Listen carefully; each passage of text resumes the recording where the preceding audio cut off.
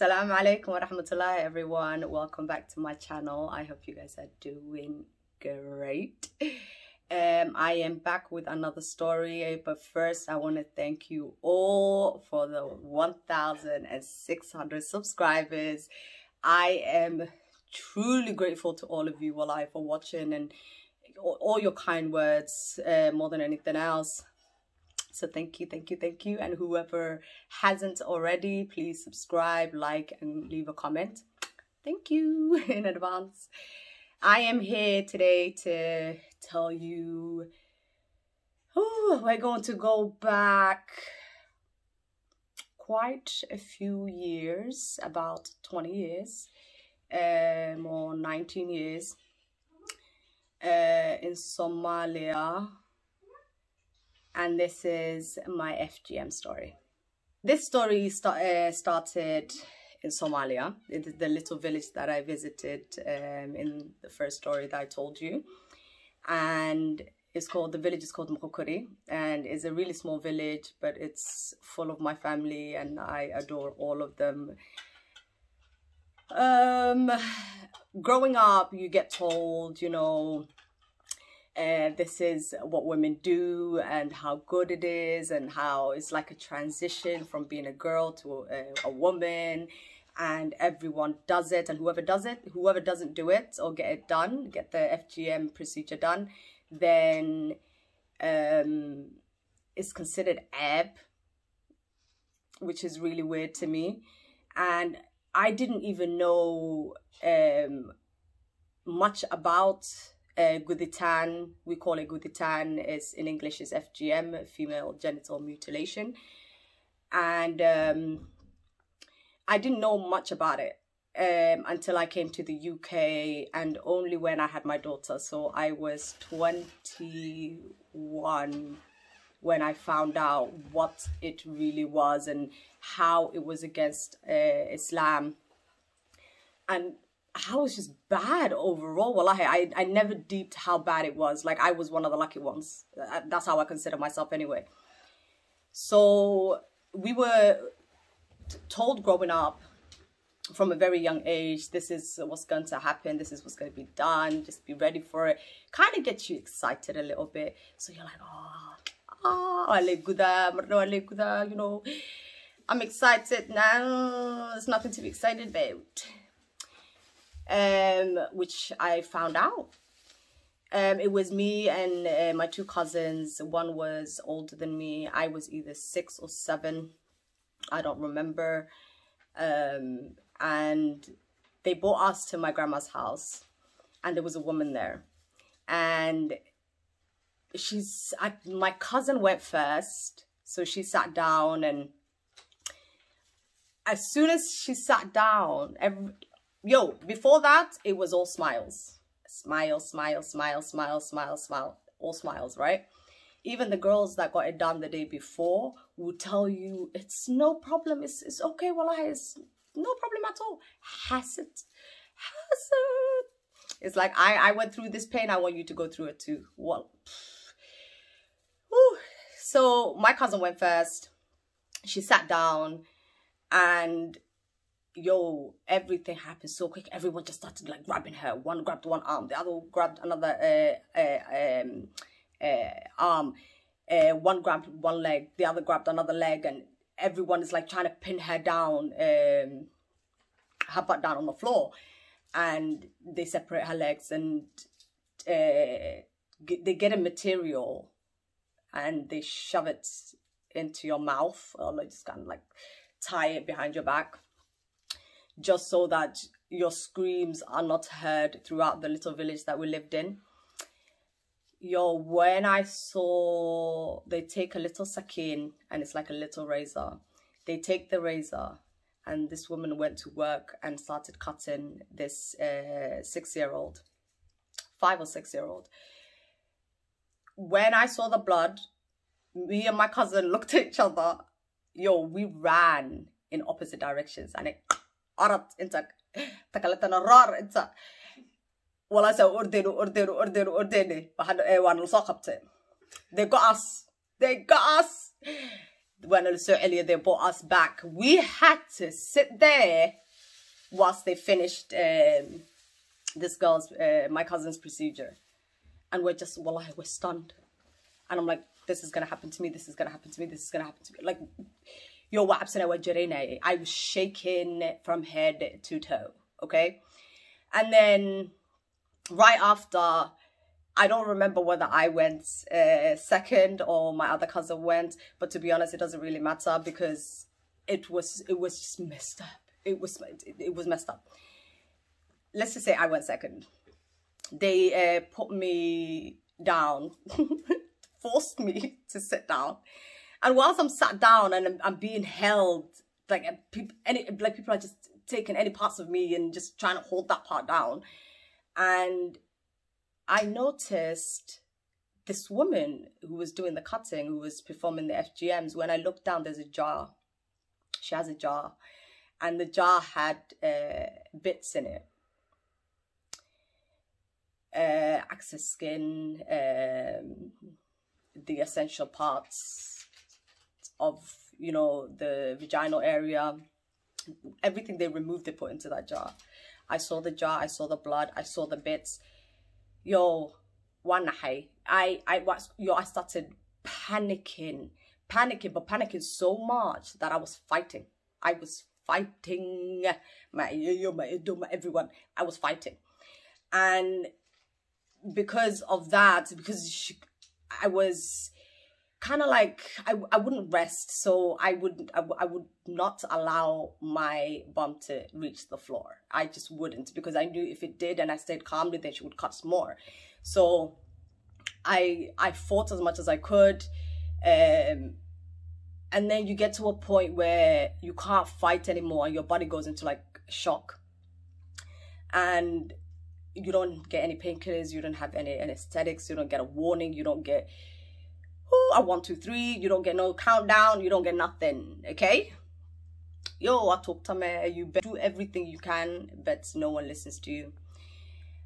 And then once the cutting was done, they sew you together, like take one part together.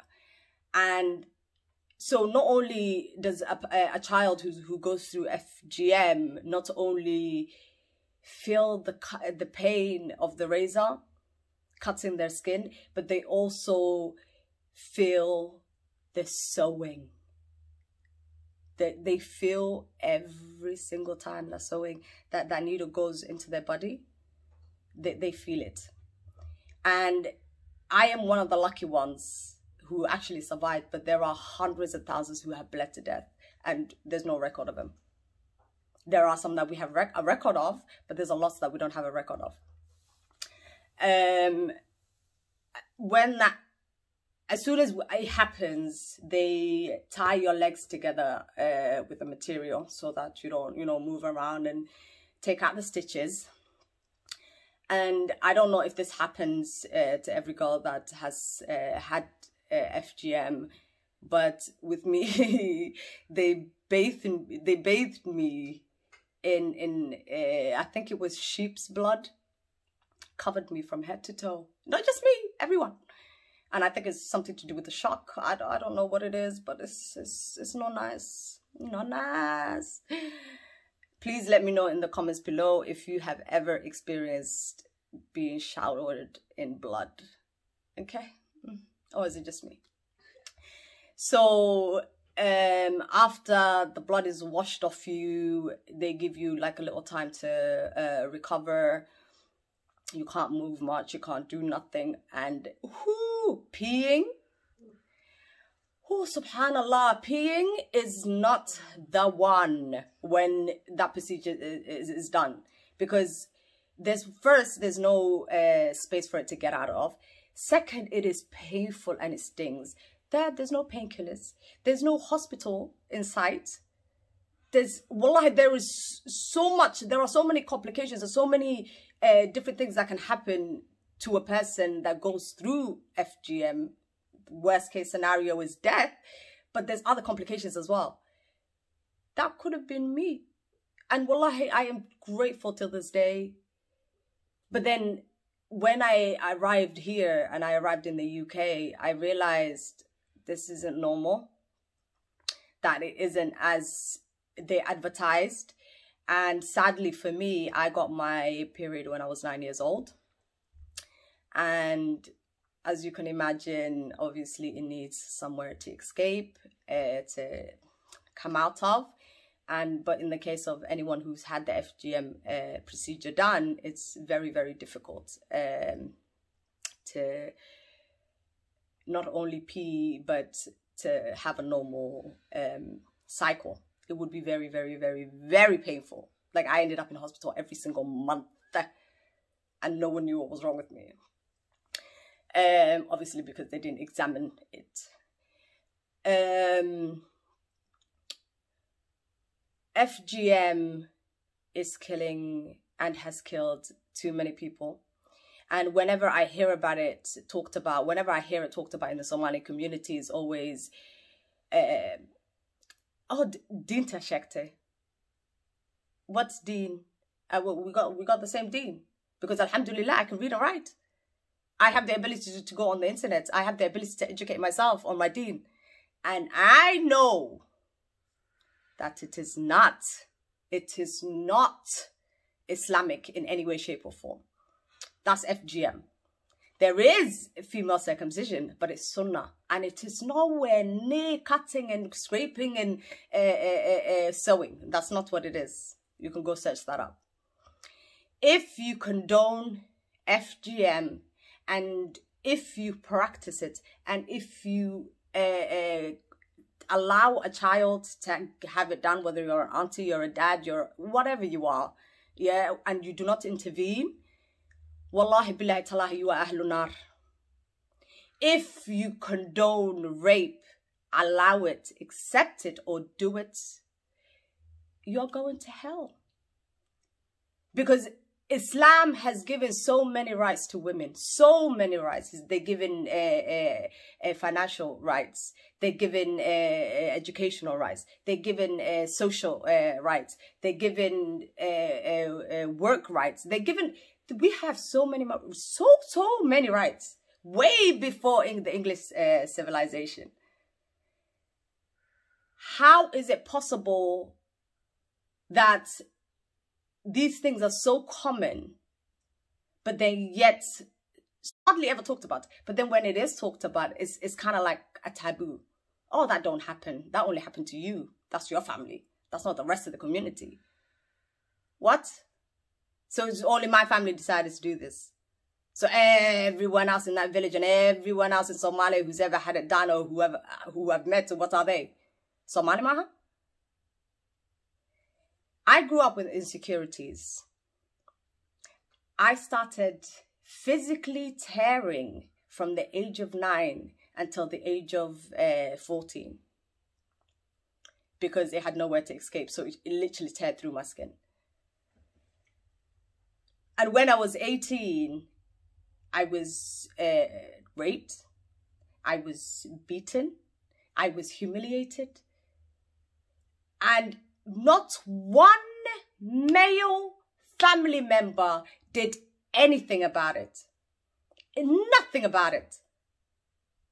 And I don't understand it. I do not understand it, because it says in the Quran to protect your women, to protect your daughters, to protect your sisters, to protect your wives, to protect your mothers. Whenever they talk and they share their pain and their experience, they're laughed at. Yo, listen, a lot has to change within the Somali community.